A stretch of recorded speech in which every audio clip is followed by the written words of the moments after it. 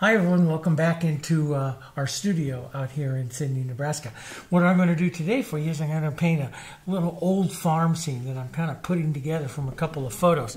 And what I have over here is, you can see a couple of photos I purchased from Adobe Stock Photos. For those of you that are in the memberships and stuff, I'll put those reference photos into the membership on the community page, so you can have those along with final photos and stuff of my particular painting, how I choose to do it. The board that I'm going to be doing, this is a 1/4 inch ply that I really like working with. This is a birch ply, 7 layers, very stable, very archival, wonderful surface. And then I gave it a coat of canvas, of the Heritage Canvas Prep Medium. And then I set about drawing my lines. I was very precise here in drawing you know, the barn and the house, because I'm a real, even though I'm an olive primer and a very casual painter, I'm really into that perspective is so important, getting that perspective correct on that. And like I said, we're working on some drawing videos that I'll be showing into the membership here starting actually next week. So we'll be putting some of those up to show you how I go about putting it together. But I want to make this kind of windy road up into the farmhouse. I want to make some depth back in here. So I'm kind of joining a couple photos together. I'm going to put some depth back through here, kind of what I call the visual journey, carrying you into the farmhouse. Since we, you know, this is not really a great thing to do, is separate two, because your eye bounces between two different focal areas. So we're going to create that focal area right here, right in between them, right here. And that's going to be a lot of fun. I'll show you how to do it. We're going to do it with color and technique. So for the palette that I have out here, these are the Heritage MultiMedia acrylics. This is an acrylic that I designed many years ago. And it can be slowed down to give you several hours. I'm going to show you a variety of different techniques today from slowing it down. I do have the open medium that I do like from Matisse Deravan, and you know, you have to be careful about mixing different brands of acrylics, okay? But let me just say that I've worked with Matisse Deravan for over 20 years. As a matter of fact, they manufacture this particular paint for us down in Australia, and so we know our formulas very well. We know that they are very compatible, but it's not, all the mediums are not always compatible with all kinds of acrylics, because acrylic companies do different things and they design their acrylics for different types of techniques, okay? So just as a warning. Now everything, all the links are down into the video description. You'll be able to just click over onto the video description down there and see everything I'm talking about, okay? Let's get into painting, because this is going to be a lot of fun. I'm going to start out with those that have watched me in some of my westerns, some of the things I do. This is a mixture I've had for years and years. It was full at one time. It's almost time to make some more.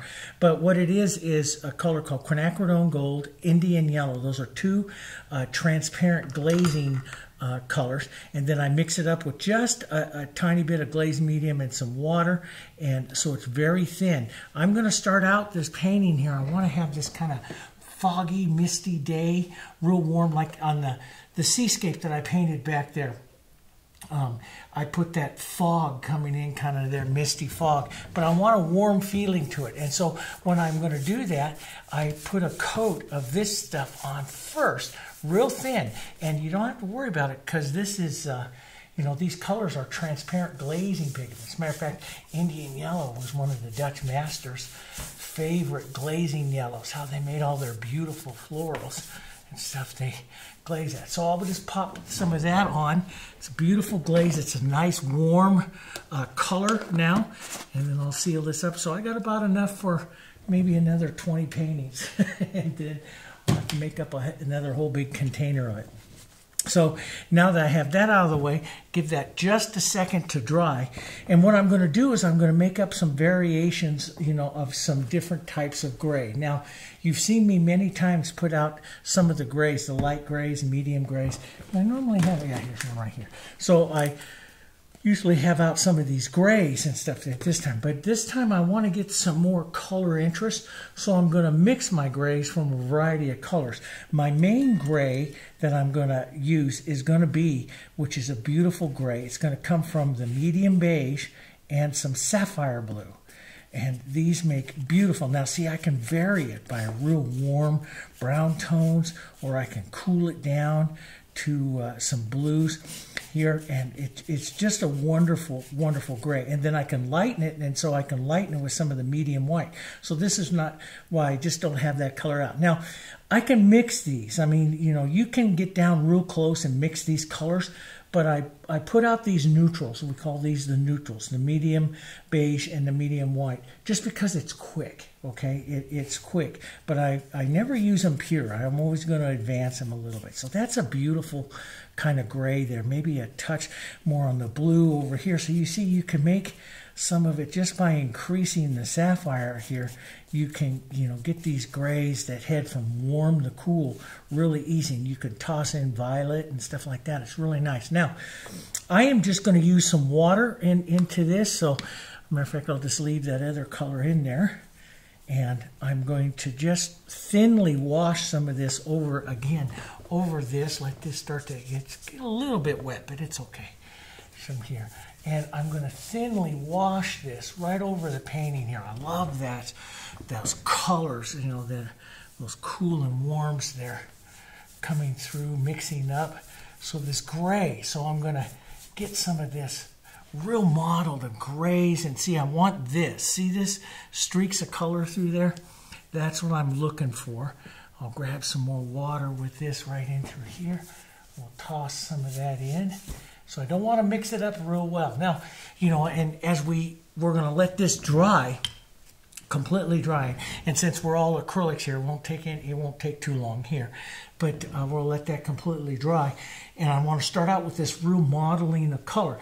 In Alla Prima, which I'm going to follow mostly the Alla Prima techniques today, and we'll take them into this landscape. In Alla Prima, shadows, usually you leave your shadows transparent, and then you opaque your highlights. That's what you want to do, especially in a landscape, okay? And I've mentioned to you that in florals and stuff like that. And so into some of these shadows that I'm going to be putting out over here, I want to see some of those warm tones coming through, because shadows are not always cool. In landscapes and stuff, sometimes we make, and it's just like in portraiture, sometimes you make those shadows on the face very warm. So we'll put this glaze through. Now I'm just going to we'll just wipe back some of this right here and give myself a nice working area. And I'm going to go to one of my favorite brushes here, which is the 3/4 inch that has just a bit of paint from my last landscape in it, but that's okay. Yeah, you can take this stuff out real easy with the hand cleaner that I've showed you on several videos. But I like my brushes when I paint landscape. I don't like new brushes. I like old brushes. So you go through and you pull out all your old brushes, because I like the edges to fracture. I don't like new brushes that give it. Now these are the fusion brushes, and again, all the links are in by the video description. So I'm going to take some burnt sienna, a little pine green. These are some of my landscape favorite colors to put in right away. And I'm going to thin this out, and I'm going to use some extender here. Extender medium. Extender is thinner. The open medium, they both slow down the drying time of the paint, which I'm not really interested in right now because I want stuff to dry. But this is the extender medium. But what it also does is it makes the paint very slippery, and that's why I like to use it. So I'm going to come right up over in here and see this. I get a little bit of transparency and slippery nature to the paint that I can just put some marks in and start some of the feeling of the, you know, where there's going to be back here, background trees and stuff like that here. And I want to do it. We're going to put some more sky in as well. But I want to do this. I want to leave these fractured marks here. That's very, very much Alla Prima, very much beautiful, whimsical, and it'll give you a lot of depth. So we'll just put some of this down. We're going to put the sky back over this. I'm going to work this several times. But we'll start this. Let's put just a touch more green into that here as we... So I'm just going to mark, there's going to be a tree back behind this house. I like to, and then, so I'm using the flat of it here, and then I'll roll over and just punch out some edges here with the corner of the brush to make it look a bit different. Now we're going to put more sky in that and soften some of that out. But this does start some nice contrast for us. Back here in the back, let's take a bit of our gray, a bit of green, some burnt sienna. And again, we're going to be putting on a lot of colors, but since I'm thinking shadows right now, backgrounds, shadows, and everything, I want to think thin. You want to put everything in here thin. Now, I can use this, which will be fractured, but I'm going to think about the back edge back here, the back of the painting back there. So I want to make it, I don't want to have as many edges to it, so I'm going to use the bristles of the brush this time. And I'll pull some of that color through here. So that'll be some of the ground. Let's just lighten that just a bit. And just, so I want it though a little bit smoother so it recedes. Edges are so important. So see how this edge here recedes, this edge comes forward, especially with the drippiness of it there. It's dripping a little bit. That's how transparent I am. And then I'm going to take, let's add a bit of our gray to some of this green and a bit of the burnt sienna. And let's just make an idea, a little bit more gray. Now we're going to go over this with gray. So, you know, you don't just have to be close. I want to create a little variation here for some of those trees right in there. We'll just tap through that. But I don't want to get too rough, so I want to make a background area back here. And I want to soften that out just a bit, those edges. So I'll have some back trees back here. Here's going to be the back field and a few trees and stuff back there. So put some horizontals, some verticals that'll help you with that, okay?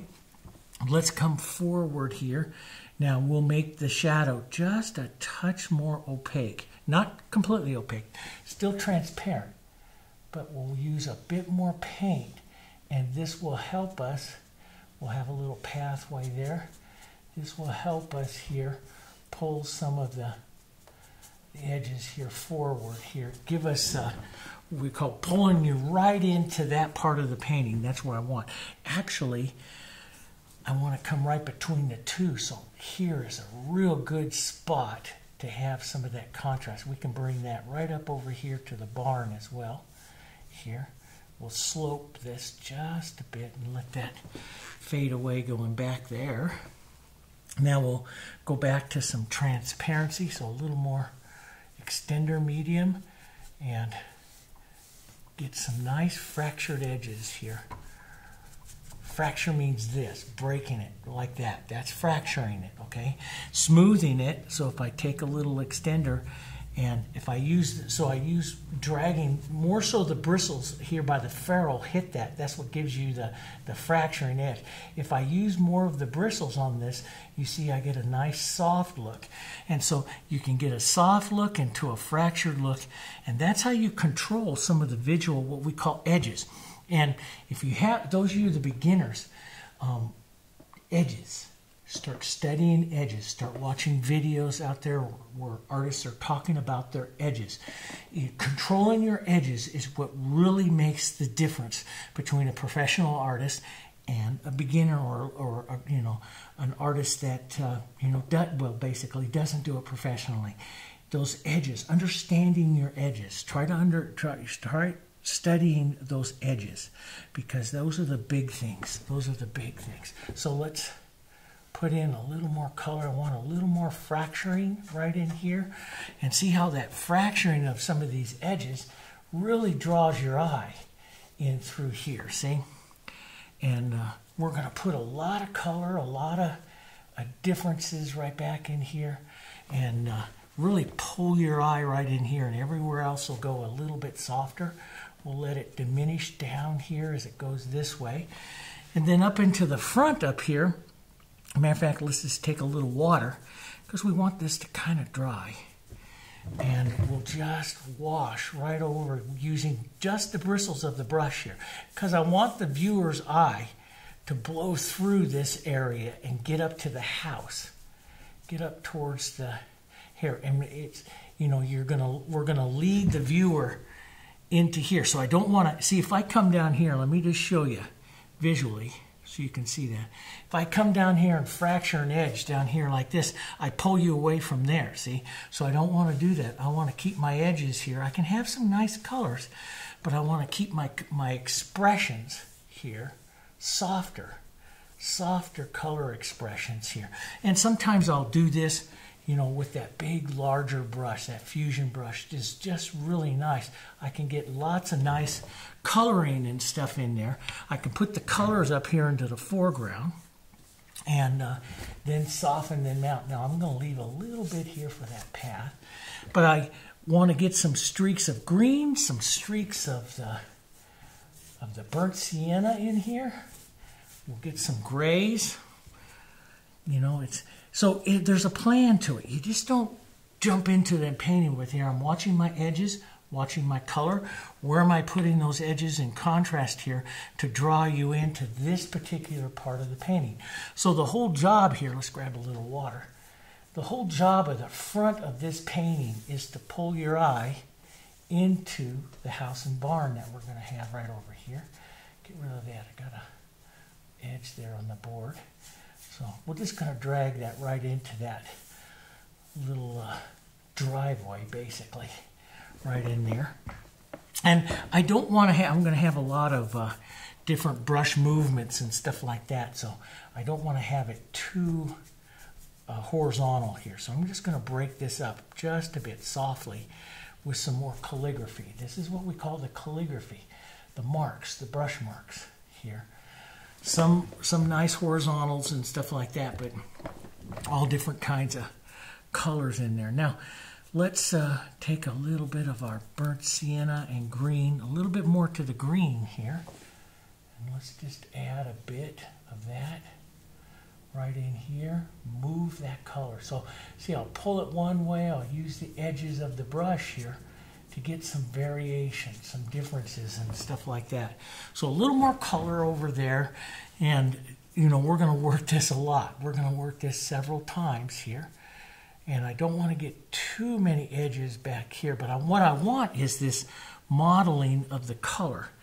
In here, let's go a little bit of yellow in with some of this green. We'll pop in a little different color right here.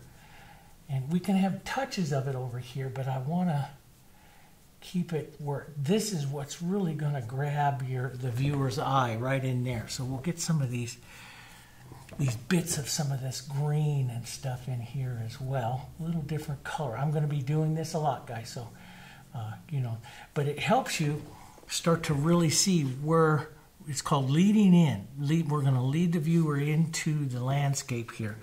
Let's take some soft green and gray and restate. Let's go a little bit lighter, and I'll be putting the gray back on here, the sky, gray sky back on in just a minute, and we'll take care of some of this, but we'll pull some of that color through like that, soften that way back there into the back, real soft, maybe just a mark or two of some of that. The eye leads in. That's what I want. Those trees that are going to be back there. A little bit of the shadow where the trunks of the trees and stuff come down. There. Again, real soft and real transparent here. And just lift up some, and that'll give you an idea here of some of the, you know, the movement of the trees here. Lots to do. But so now here, part of our plan is going to be coming into here, keeping lots of color movement. I want this to kind of dry up now because I'll keep moving it and keep moving it. So I'll let this kind of dry up. While that's drying up, we'll go start the barn and the house here. So the barn. So the barn that I have over here has kind of a greenish roof. I do like that. So does the house. Kind of a greenish roof here. Let's take a burnt sienna and some beige and some of our green, burnt sienna, beige, maybe a little bit of blue, and just lean it slightly to the green side here. Okay, then we'll lighten it up. And this is where I'll use that medium white instead of that white. I'm going to save white. This is the one thing is, white's a real dangerous color in a lot of paintings. Those of you who paint roses with me, I tell you, white is something we save for the very last of the painting. And a lot of your landscape painters are going to say the same thing. So for my beginners, what I do, that medium white's really important. And I always tell them, don't paint with any white until the end of the painting. Use medium white. Put out medium white and use it, and it'll help you a lot. So let's just, I love these gambrel roofs. I had a barn, our house out in Pennsylvania has a barn with the roof just exactly like that. Well, it doesn't have holes in it, but we'll drop that, that roof, that barn right in there like that. And the top part here could go a touch lighter, so let's just go ahead and state that. We'll just add a little more medium white here to it. Here, this is just my 3/4 inch brush here. And so I'll pull that down right there on that. So we'll leave a little bit of color mark there so we can kind of see a bit of the difference there on the barn. Let's put in some burnt sienna, maybe a touch of our blue, and, you know, into that green a little bit more. And a good color to put into that is violet, maybe even a darker bit, a little bit of that violet. That's a pretty color right there. And you can use a small brush, but, you know, in the initial parts of the painting, I like to use a big brush as much as possible because I get a lot more color variation. So I'll push that in, and look at how that draws your eye there. We can see right away that's a pretty good color. That's going to help us in this painting to draw the viewer right in there. Yeah, that works really well. Let's model some of this into this, and we'll come over here to the house here and push. See, as I'm pushing this on, I'm using really light pressure because I have a lot of, see, I have a lot of colors in my brush. And if you don't see a lot of colors, go model it up so you do see a lot of colors. Get some of these colors. That's the best thing that I can say to anybody about putting it. Don't overmix your colors on your palette.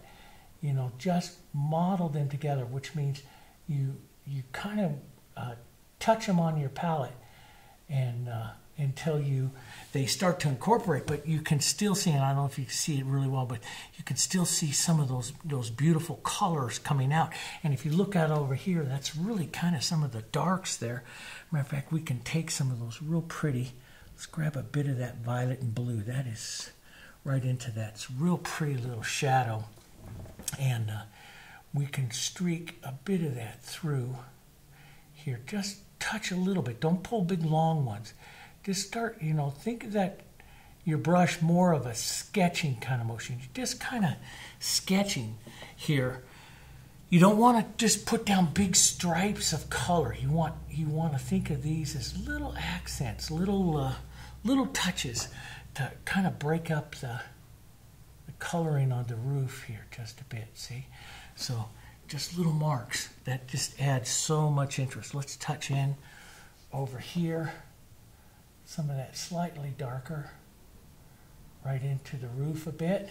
And we're going to do the same thing over on the, you know, on the sides of the houses and stuff like that. We'll, you know, we'll put the edge of the roof here. Underneath that has a little different color. There's a bit lighter, so we'll lighten this up. A bit lighter right up over here onto this one. And right now it'll get a touch lost, and there's a small little one I did over here. It'll get a touch lost in some of that movement that we have there, and that's okay. You know, we'll fix some of that. Matter of fact, if you want, you can take a little burnt sienna, a little green, something totally different here, and just push some of that color, especially that burnt sienna, playing up against that.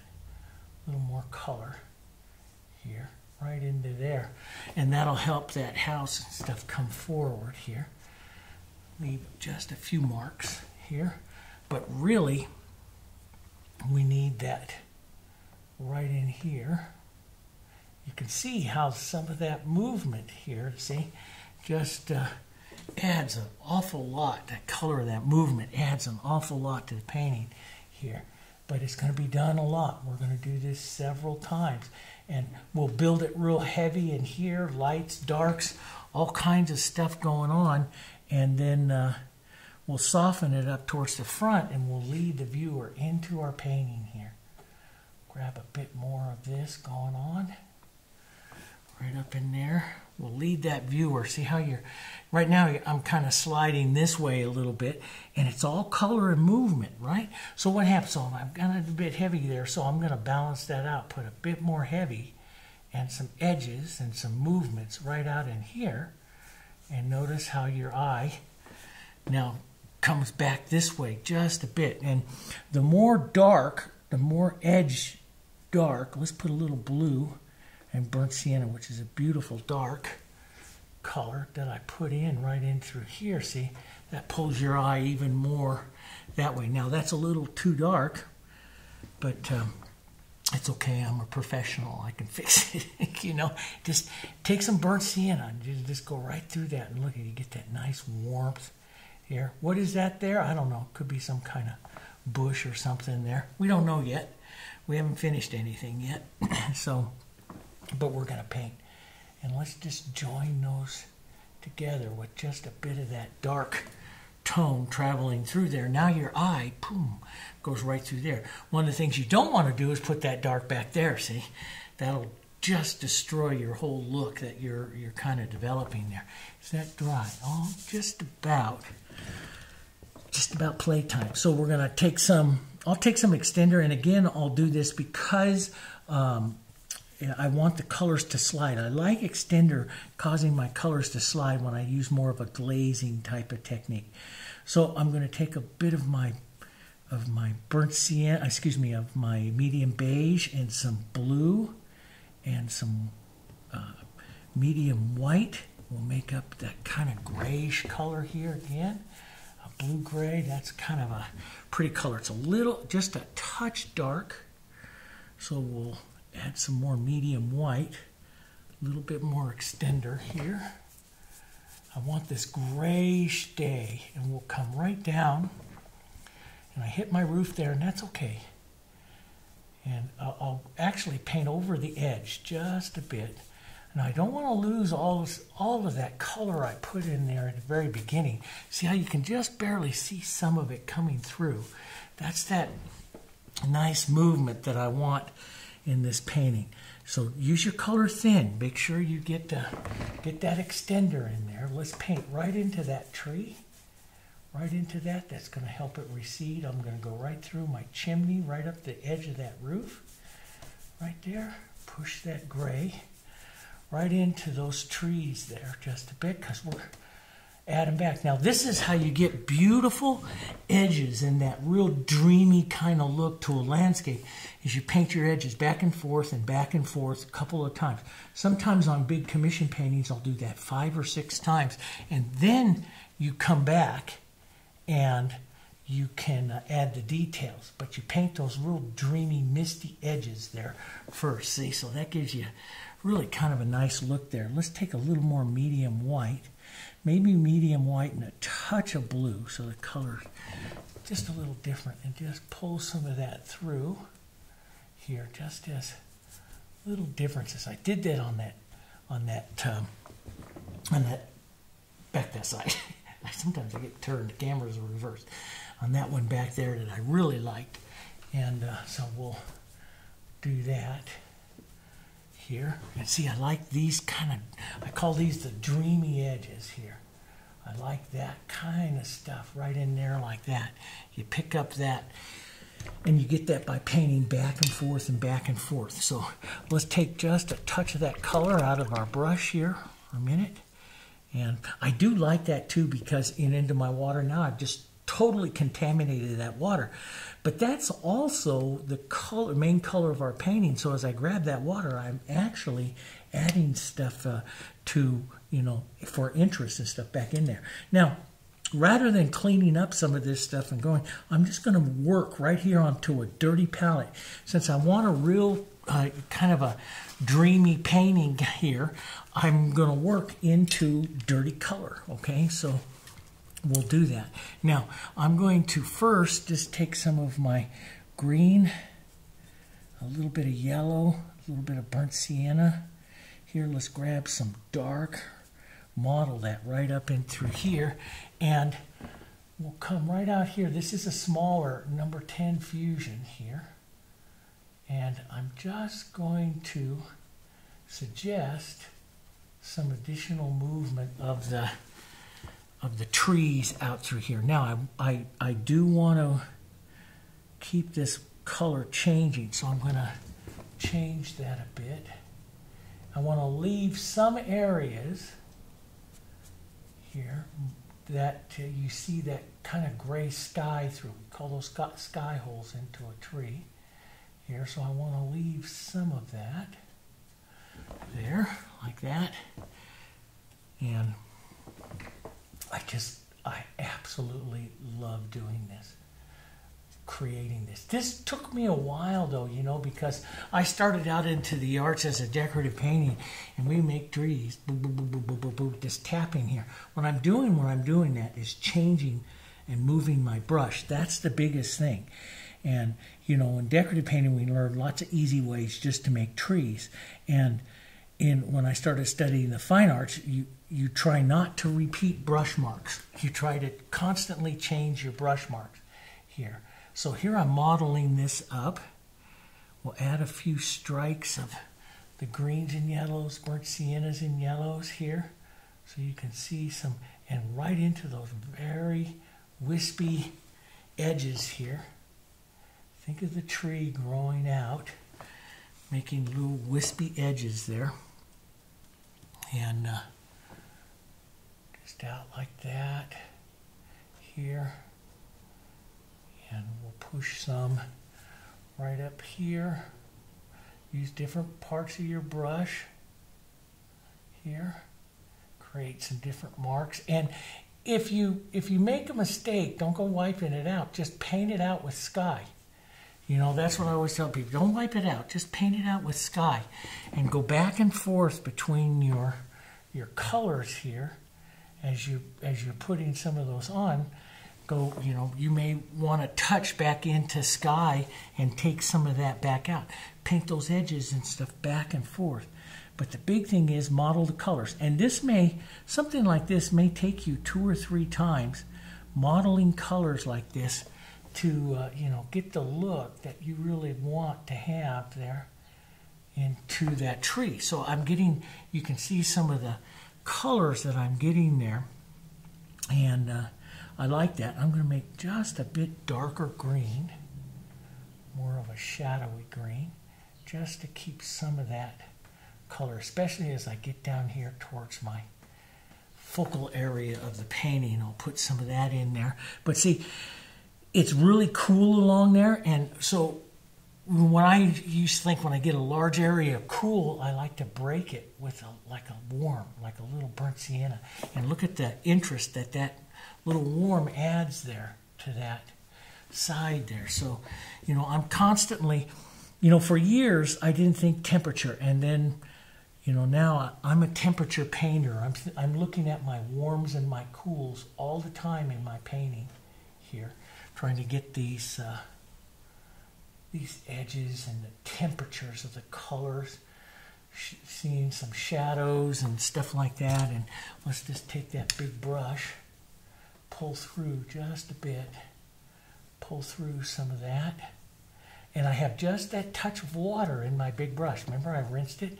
So it's going to move through my painting here really easy. It's almost like you're blending with an oil or pulling something through with an oil.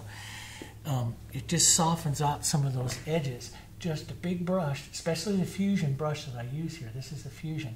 And it has just a touch of water in it. Some of this is dry, but that water will reactivate just a bit and soften some of that out. Right. Okay, so here we go to here. Now let's bring just a bit of that burnt sienna, darker color right in here.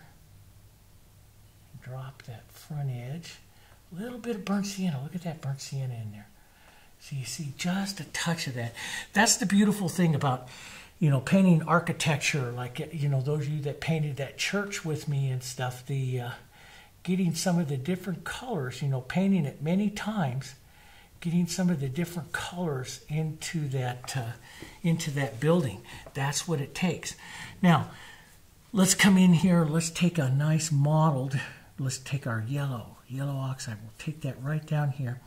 We'll mix it up with some of our beige, the medium beige, to keep it really soft. Here, we'll mix some of these colors up here. We'll push yellow back in again and again. And, you know, it has this lap siding here on this. And see, I got a little bit of green coming out of my brush, so that's okay. And I'm going to paint it basically like this. I don't want to lose all my drawing, but most of the time I do. I'm going to want to reinforce this edge right here, because this is really where I want the viewer to see some of the stuff. Right up here. So I'm going to pull some horizontals and some verticals and reinforce that edge. It means I want to get that a nice edge right there, because I want the viewer here. This edge I'm not really all that worried about. But that one edge that's there, I want to keep the viewer, I want it nice and clean. Let's put a little bit of burnt sienna in that dark color again. I want a nice edge here. A little bit fractured is okay. But I'm going to, and see, I just pulled over the edge here, and I'll come back with a bit of the house color, a little heavier again, and maybe take it off just a bit here and there. But I want to play, we're going to paint quite a bit this edge. This is going to be a very important edge into our painting. Here I'll drag the brush so I'll get a different look here. That's going to be a very important edge of the painting, because that's going to pull our eye into here. So back up over here, I don't want to make it perfect. What I want to do over here is just kind of whisper the edge in and let it just kind of fade away. So you're going to see the edge of the house back there, but it's not going to be perfect. Now, we have to cool that over there too. So let's grab a little bit of our blue and a little bit of our violet here. I like that blue because it makes it more gray. Blue and violet, it makes it a bit darker, a little bit cooler color here. And you can see it's not quite exactly the same. You have to look to that shadow kind of color that's there, and that's really close. It's close enough for me to continue with this, because I'm going to change that color, and I'm going to be just a touch more transparent. So I added just a touch of extender to this, or water, either one. Here, just a bit of that color, and change it just a touch. Do something, mix a little yellow in it, or a little more beige, or a little more violet. Change the color ever so slightly. There, just pull that through. That's kind of nice there. And let's grab a bit more yellow, burnt sienna, bit of our blue and violet. Oh, that's kind of pretty good. Maybe a little bit more of just a real dark kind of bluish cool color. That's pretty, but it's kind of gray from all the colors that I'm mixing there. So it's kind of great. I know I'm just almost completely off camera. You should see that color. It's amazing. So here we go. It's kind of a real great violet, and we can use that underneath the house here on this side, because we'll put some violets into the, especially in and along the shadow line here. We'll pull some of the violets. Violet will be a nice complementary color to what's going on in the house itself, to the yellow of the house. So we'll put a nice cool violet, real casual over here. Let's take a bit of the green. So you see my edges here are almost blurring all together, which is what I want. I want those edges to almost blur together. Now, if the colors on your palette start to dry up, you can mix a little extender, or you do what I do, let them dry up, because we're acrylic painters and I like to work stuff. But see how this is getting sticky here. So I can add some extender to it, and that would loosen it all up and make it paintable again. But sometimes I'll take that sticky color when it gets real sticky like this.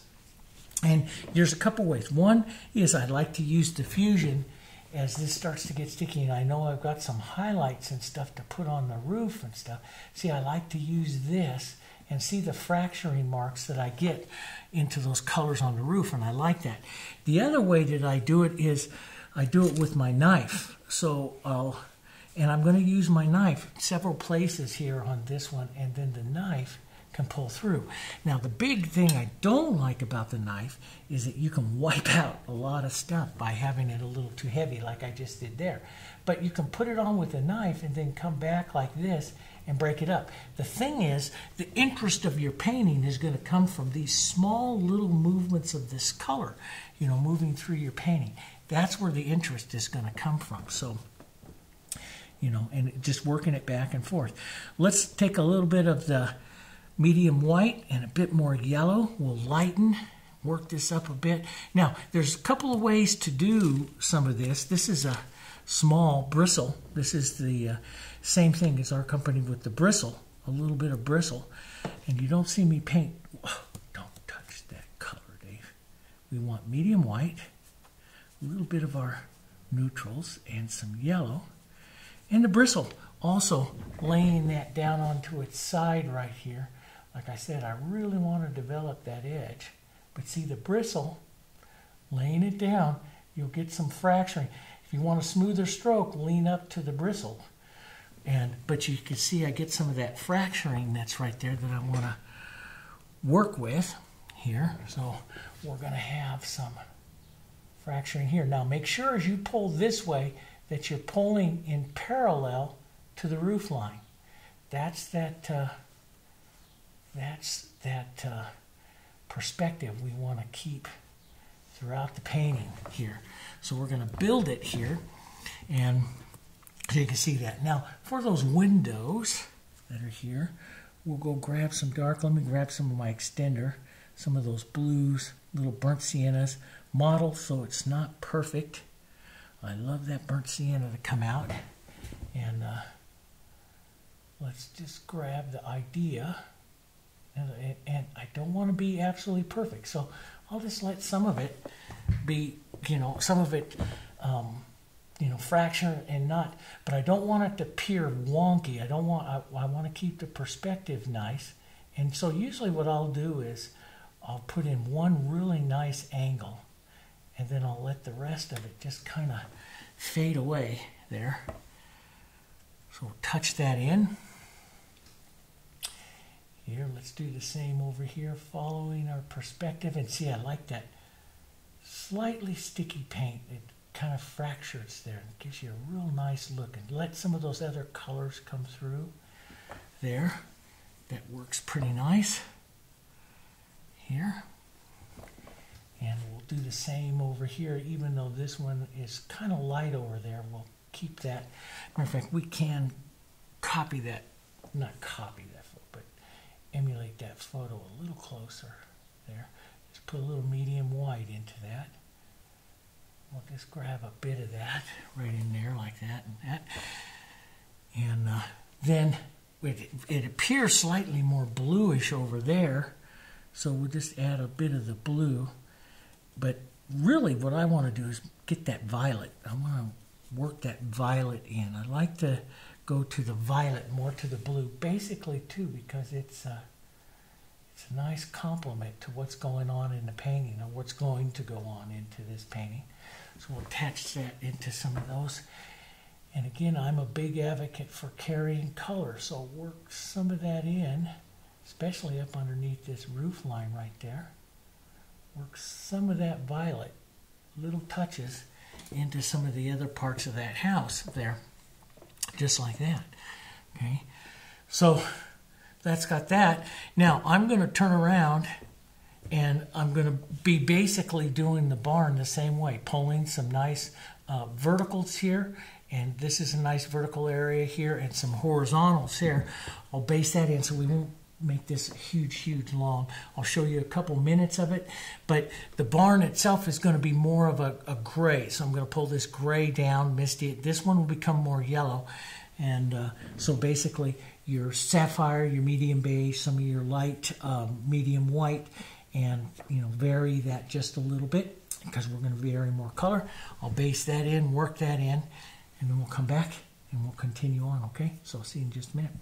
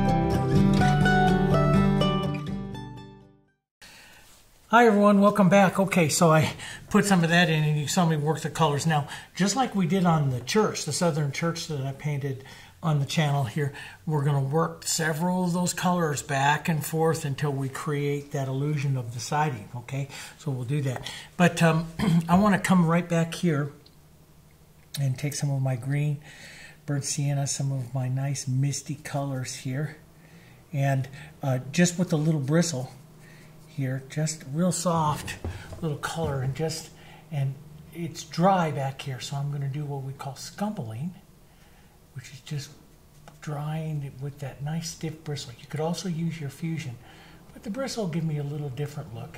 And push some of the edges here to the backs of those trees back there. I'm going to do it a few times here. So this is, you know, I like to work on these on dry as much as possible and just put in light, small touches of color like this, and I'll put in some different greens and just a little bit, but and that's what's going to give it a lot of interest to it. So this is the one bristle filbert in the line, and when we designed this one, we designed it so it has a real fine point. See that real fine point that it goes there, and I use that also for drawing. I do a lot of drawing with it. And it gives you a rough but also a nice line. So I'm going to take some of this gray that I used on the, just a bit more burnt sienna on the barn, and I'm going to move it over. Let's even add some open medium. Open medium will slow the drying time. I'm not really interested in that, but it's going to make it a little bit more transparent, and so I can work some more colors on it. Let's come right back up over here, and I'm going to push the trunk of a tree right down here. See, this is what I like. See, I'll go a little flatter as I get towards the bottom of that there. And we'll bend it around a little bit here as well. But I can just use the chisel of it there and just kind of draw around here. Push and pull and build that edge of that tree right up there like that, and that takes the color from the barn back over here, peering over into this side. And then I'll put a few other little branches or some other ones, let those kind of disappear back into there. So we'll get a few more trees. So I'll work those edges like that. But I'm always kind of thinking, let's take some more of this right up over here. So you can also use the edge like this and kind of scumble sketch it. I call it scumble sketching, where you can pull the edge and draw this out here and just whispers of it. We're not quite sure exactly how much of these trees we'll let show up, so we'll keep it very simple for right now. Very, very simple.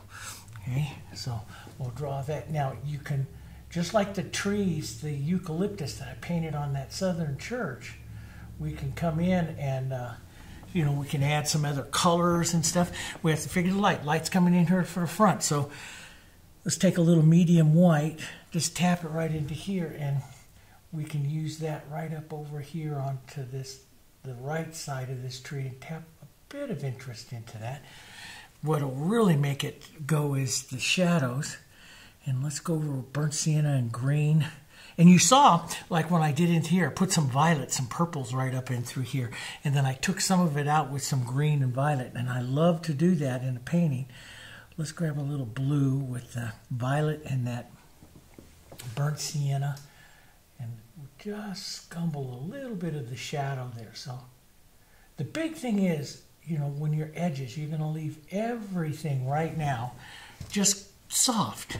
So you can drag some of this back and create the shadow of that tree there. Just create everything soft, soft edges to it, and we'll bring out some more in just a little bit, okay? So now I have that. Now I'm going to come back, work onto this house, and I'll use the same type of thing here. Now inside those windows are lighter. Now this is where I will take my medium white. We can use probably just medium white right now. We'll model some of the other colors into it so it's not just pure medium white. And I love to use these little tongue depressors. You can buy them, you know, you can get like 5,000 of them for like $6, and I use them for all different kinds of things. If I'm going to do a lot of detail, I'll angle them and I'll use those to pull here. This is the sharpened edge of a bone that you know, the Dutch, I was showing some of the old techniques that Dutch do and stuff. And so you can use this really to draw or scrape. You scratch and you can scratch back and make, you know, perfect lines, and you can see it start to slowly happen there. But I like to also use them if I'm doing fine little detail work here like this, and just run my brush right against the edge there, just like that, just so I can, so I try to keep it, you know, so I get a little bit of that light color there, and it keeps it from getting too wonky here. So, you know, you have on there, you can put in just a bit, I'll put in a touch, and I'll go back and forth with some of this, you know, this shadow and light, but in building some of these edges of the windows and roof and stuff like here, and you want to have them here just kind of soft edges. But now the other thing is a lot of artists do it is they'll use their knife, and you know, my job here is show you guys all different kinds of ways. But you can put a little bead of paint up here at the edge of your knife, and you can just slowly roll over the knife. Find it till you start to move that little bead of paint. Now, what is also, and you can see it puts on just a nice fractured little edge of light, and that's what we want. You know, I really, those of you that haven't painted landscapes with me, one of my favorite landscape painters, and we lost him, he passed away this last year, Richard Smith. And this is what the kind of look that he does, that he developed, that he designed, and he has a couple of books on alla prima and a couple of videos on landscapes. Beautiful stuff, very, very creative artist, and we lost a lot of our creativity, but edges and stuff like that are so important. So see, I can just kind of creep in a little bit and draw some of those edges, and this is where I take the most time, is just put it in little touches like that. So I'll be doing that, fixing that up and working just like that. But I like this brush also. Let's go a little more yellow, a little more medium white, model this stuff together. Don't mix it up real well, model it. And we'll pull through again. Now we're going to pull through some light, and then we got to pull through some shadow. But this is that lap siding, so we've got to pull a lot of horizontals here. And see, I can move my brush over from the flat to the chisel here to create some of these looks, just like we did with that church here, to create some of that looks. And sometimes I'll do it with the bristle. You see me also do it with the fusion. I like to kind of mix my tools up sometimes so I get some different looks here. But we do want to keep it kind of in line there with the others. And so we're slowly going to build it here. And we'll drop some of this down. You might restate some of your shadows there as well. As we come around the corner, we'll take a little burnt sienna, a little blue, cool that down, maybe even a touch of the violet into that, which I like to have. And we'll drop some of that in here. Now we'll also go back and restate some of our shadows again. So I go back and forth painting this, and see, you can leave a little space and it starts to look more and more like the lath on the sides of the house there, and you slowly develop it, put it in little things, because that's where it's going to keep those in, that interest. Slowly put this in, build it, change the tone just a bit, put in a little more shadow, put that back, run some of that right up underneath that roof line, which I'll be straightening again, but I like this brokenness to it. Now you see that window that got right there when I did that, that's a little bit wonky there. So, you know, and you can use the small tools to assist, or just use like the edge of your bristle here, like this one is so fine, so that you can, it's made for drawing, so that you can come in and just kind of clean it up there without putting in too much of a definite edge. So you still get some nice receding parts of your painting here, which we want to preserve. So I'm going to do that here, and then I'm going to switch over. I'm going to do this a couple times and then restate some of my shadows back through here. Now sometimes I'll take, let's take like a yellow right with a little blue and burnt sienna here.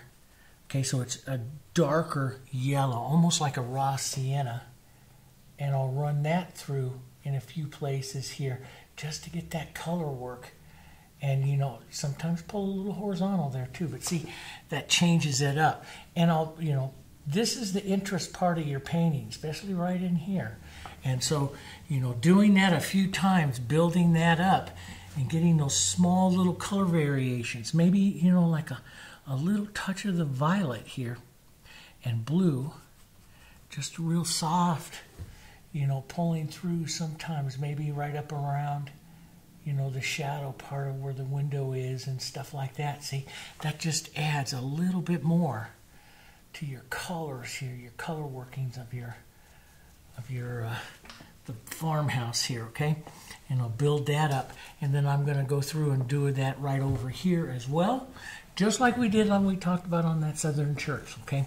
And so I'll show you a few minutes more time. So basically the barn is the blues, the burnt, and the medium beige, which makes that gray. Lighten it up. You can slide it to the yellows. You can slide it to the violets. Get all those colors in there, working it back and forth, okay? Alrighty. I'll see you guys in just a minute.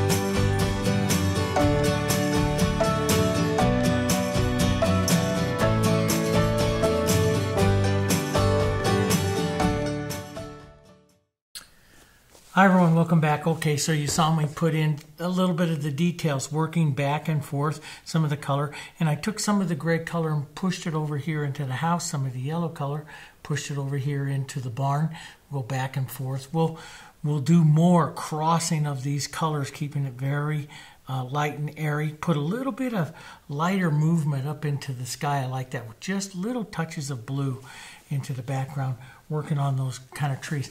I do want to put a light strike, so I'll come down here, and I have not used any white in the painting yet.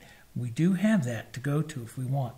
I'm going to put a light strike of a lighter yellow-green into the back here, kind of like a sloping of the hill. Now that might, well, it is a little bit gray. It will dry down too, and I'm not afraid to try a color and paint over it. That's where you get a lot of interest. But if you do paint over something, try to leave a little bit of that first color.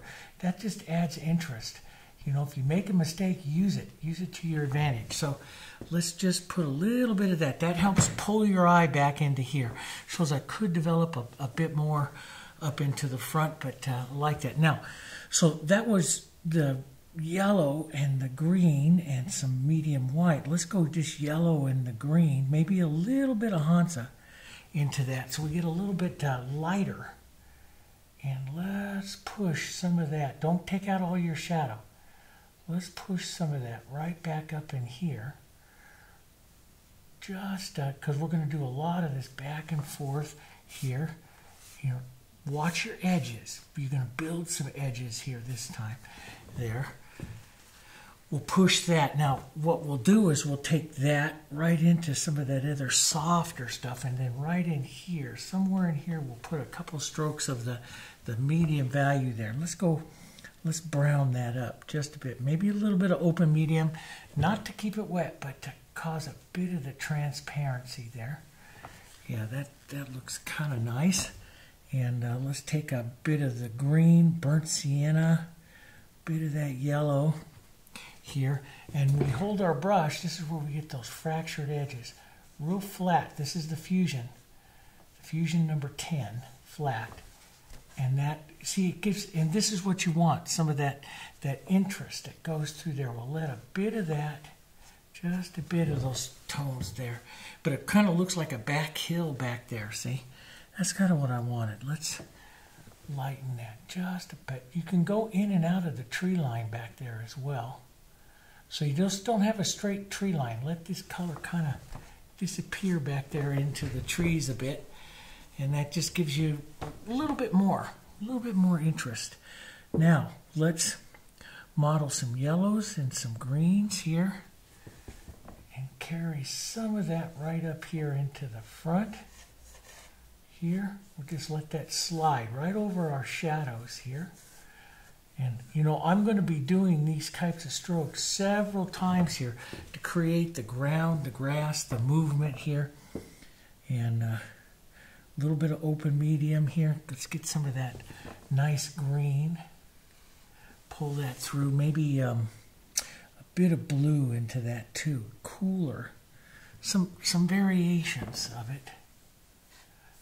Yeah, now that might be a little too cool, but boy, it looks nice. See, we'll just pull some of that through and just keep that nice blurry alla prima. I love it when this is dry, because see, I just smear it out there and it looks great. Let's go to a bit of burnt sienna, a bit of our medium beige into that.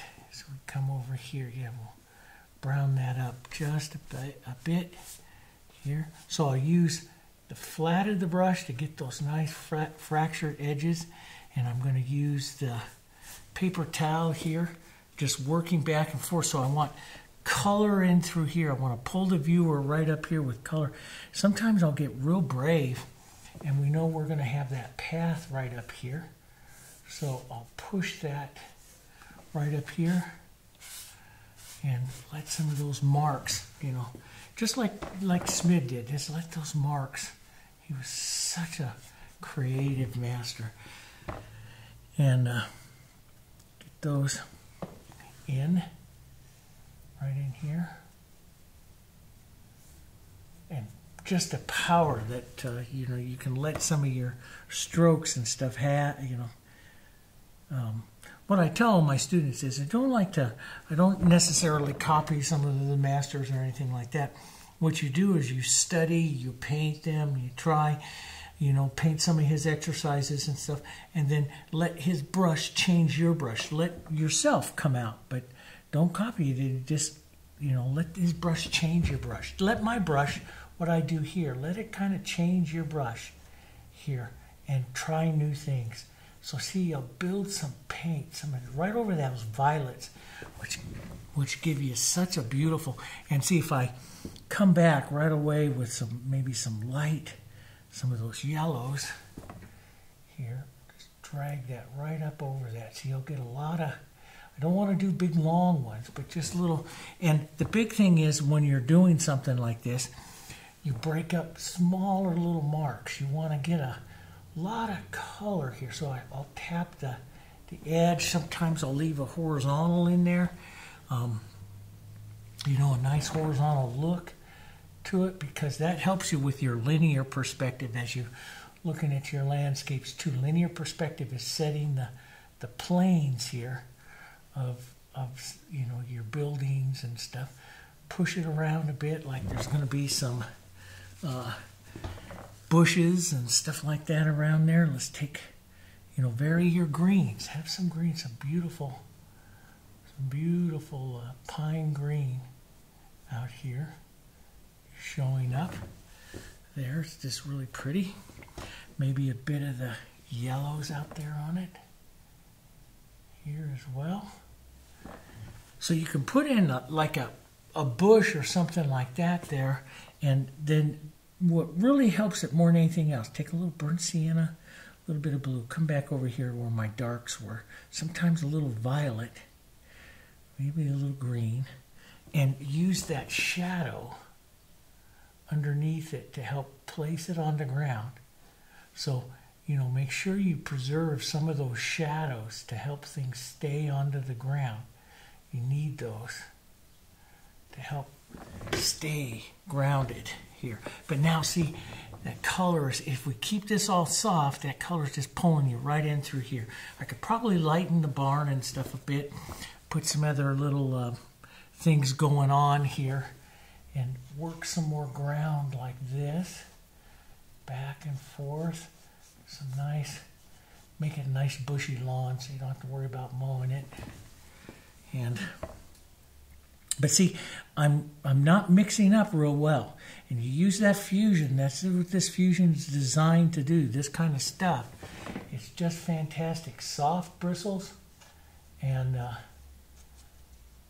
you know, and you pull. Now as I come forward, I'll probably go to a larger fusion, and I'll probably do a larger fusion down in here, not as much work, so that your eye draws into here.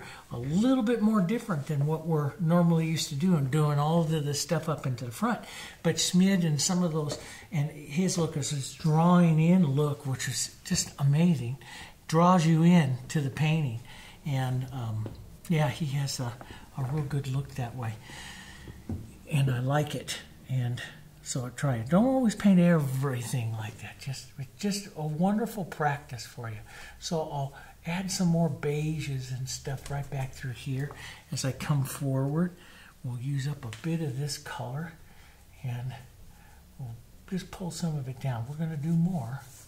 Just pull some of this down, work some of the colors. That's what I'm going to do. And so as I'm using the flat of the brush here, I'll use the bristle of the brush, and I'll probably go to a larger brush so I don't have as many marks right there. Go to a larger brush up there in the front, okay? So I'm going to do that. I'm just going to push some color in here, and let's see where we are. We're going to get going. So I'll push some color in here, and I'll show you a few things, but keep it softer in the front, more brushwork, more of the flat of the brush into the back. And you can also use your bristle to do some of that, okay? All right, we'll come back.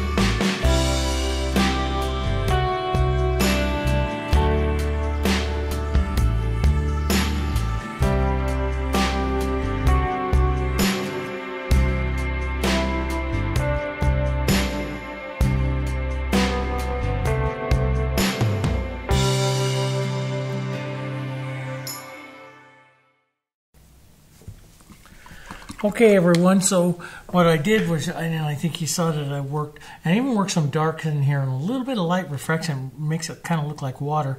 Put in some posts, put in some more sky holes in between, getting that all ready for some trees and stuff around there.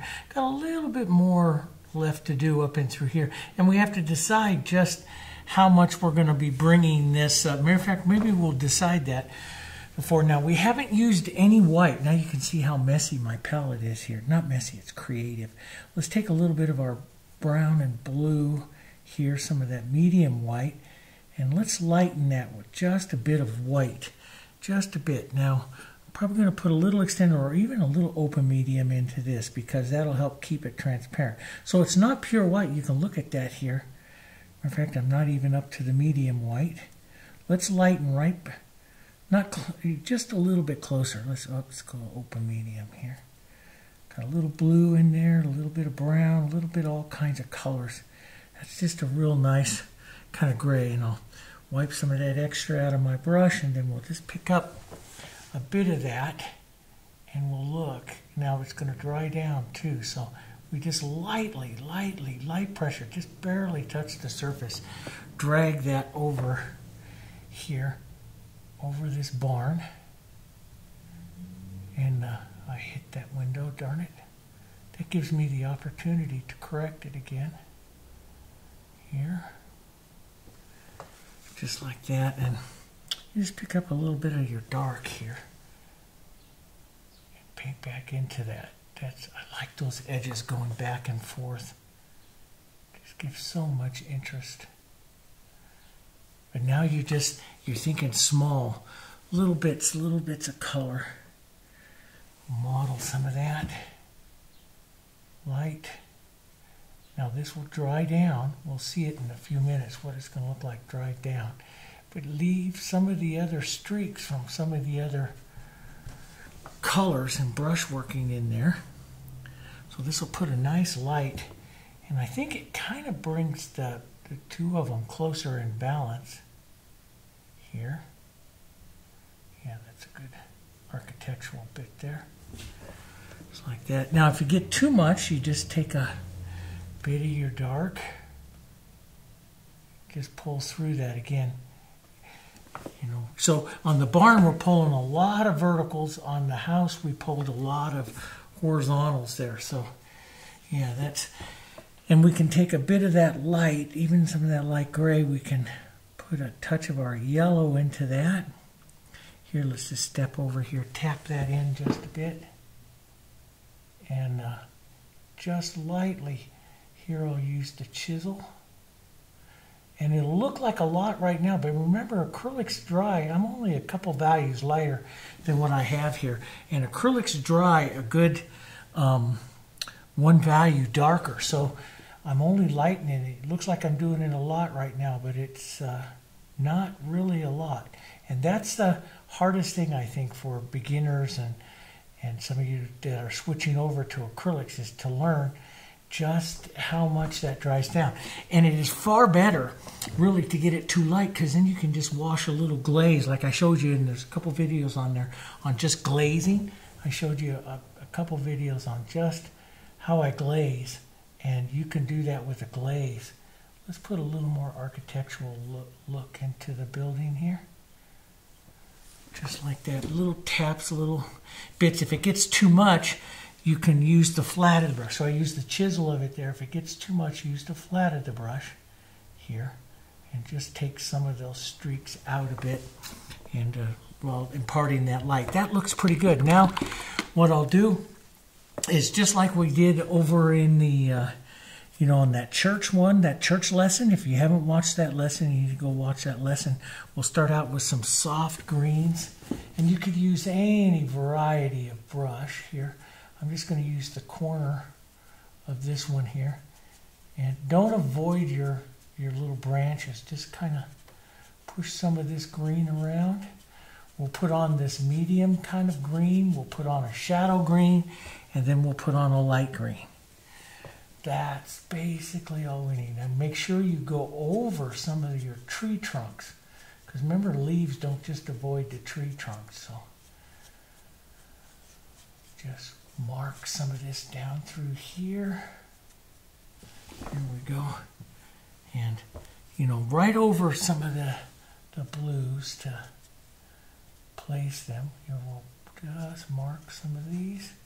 Try not, and you see I'm pushing and shoving and scumbling, using the corner, using the flat, trying not to make a consistent pattern of marks. I want all my marks a little different here.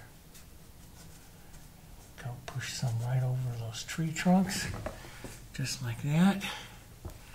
Okay. Now we'll go to a little shadow, a little green, a little burnt sienna, touch of blue, maybe a bit more burnt sienna in there so it's not real powerful here. Over to this side, a little heavier. Here, this shadow side, little touch of blue here. Make sure you give it a good dose of shadow. That adds a lot of contrast, and it means you don't have to add quite so many lights. Sometimes we get these too light, too flat. So get a good dose of shadow over there. And some over here. Lights coming from the front right, so you're doing the back left. Here. A little bit in the back left. Shove that back there. Just like that. And don't forget this. Go back to my medium here. And that's a little bit dark, so I just wipe it. Sometimes that's just the great way to make a tree. Is just to kind of push that around like that. And just take a damp paper towel. This is my paper towel I've been wiping with. And just tap through it. And see, you get a great tree that way as well. The biggest thing about them is to not be repetitive. To, you know, don't go do. You know, just make sure you're rotating the brush in your hand to do different things. Here we go. That looks pretty good. And we'll add a little bit more shadow. Then we'll do the final lights here. Add a bit of shadow.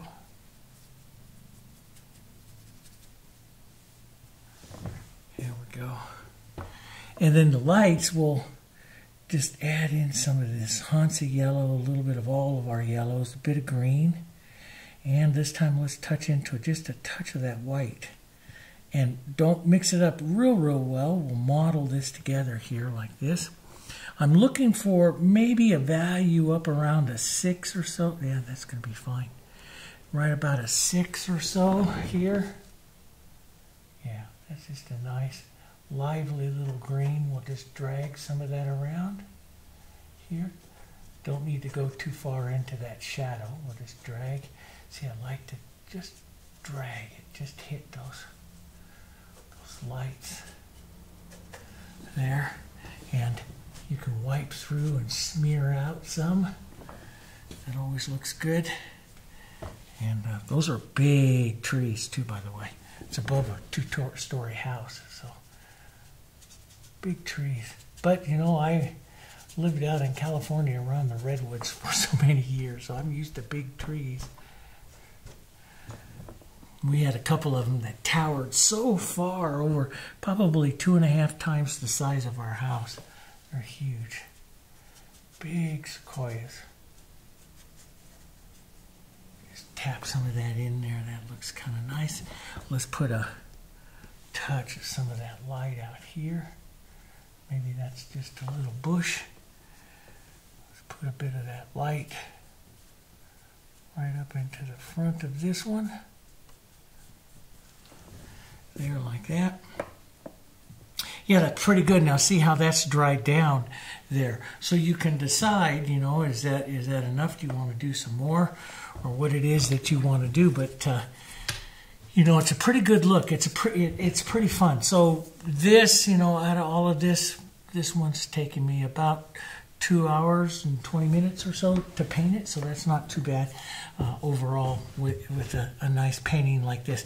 Now I'm going to let this dry, and I'll probably put maybe you know, a little bit more with the clouds. And when you saw me with the clouds, I put just an indication of it. I might even just put some mist. I just might, you know, the mist, you've seen me do the mist and stuff like that before, but you can just pull that right up over some of the edges of your painting, some of your browns and medium whites and stuff, and just use that to soften any areas of your painting. It looks great there, just pulling that through. And but if you want to put some more clouds, you can put that on. I showed you, like, you know, how to do some of it. If you want to make a more powerful cloud, I showed you how to do that in that latest Seascape working those. But what I did with this is real soft. You can see them real soft. I just waited for it to dry, then brushed on a little bit of the lighter blue, yellow, and beige, and excuse me, the blue, the beige, and medium white, and then just softened it with the big brush, a little bit of water into the big brush. That big brush and a little bit of water, once everything starts to dry up, just go over it. It gets that kind of blending look to it that the look of oils and stuff have. So anyway, there you go. Hope you enjoyed it. That was a lot of fun to paint with that. We'll do a lot more of the buildings. Gonna get a lot of requests for buildings and architectural stuff. But I like that, just nice and rough and you know, get in there, right in there in the front, okay? And don't forget, if you like this build, this type of painting there, make sure you click, make sure you subscribe, make sure you leave a comment. If you want to see more of this kind of stuff, you know, leave a comment. You know, we're upping our game here in the number of videos we're doing a week, so we'll be able to hit quite a few subjects and stuff. And don't forget those. I'm going to put some links to our new websites that we're redoing our websites, upgrading. We're upgrading to Paint It Simply. That's going to host all of the beginning lessons and, you know, show you how to work through a lot of this, because we have over 500 lessons in Paint It Simply. So go over to the video description and check out those websites. And for those of you that want a little more inspiration, we have a website, a gallery website, and we uploaded over 500 photos of some of the paintings I've done over the years. So you can go over to Jansen Art Gallery, just enter the gallery, and then click over and you can see some of the available paintings for sale. But then if you just go into the gallery, some of the paintings that we have here on display in the Sydney Fine Arts Center, and then some of them are in private collections and stuff. So, but you can see I think we're up to about 500 photos on there now, and you can just scroll through and take a look, find some inspiration. Okay, all right, guys, thanks a lot, and I'll see you on the next one.